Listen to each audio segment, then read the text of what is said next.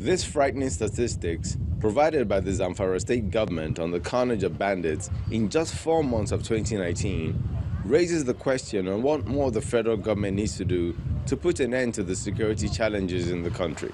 The operation is holistic. We want to make sure that no stone is left unturned and all these criminals are dealt with squarely. So our areas of operation basically covers the entire Northwest, but our efforts presently are concentrated on all the forests around Zamfara state and the surrounding states. Surprisingly, it appears that the moves of the security agencies are not yielding the desired results. Or how else can it be said when bandits, just after having their hideouts destroyed by the Air Force, regroup, ransack villages, leaving death and destruction in their wake? Another thing of note is how elements of violence seem to take turns in creating diversions, using different names but applying the same venom. So what does the federal government need to do? Is power for power the way to go?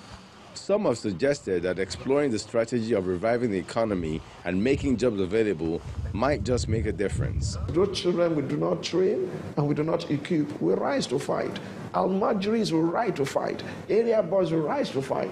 And once the Almajiris in the north and the area boys in the south join hands together, we are not all safe.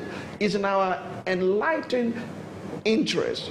I don't want to use self alone, corporate interest to ensure that there's a future for our young people and for the children. For any nation to live peacefully, there must first be a desire to address all the issues that lead to strife. That perhaps might just be what Nigeria needs. Orelu Ashonibare, Channels Television News.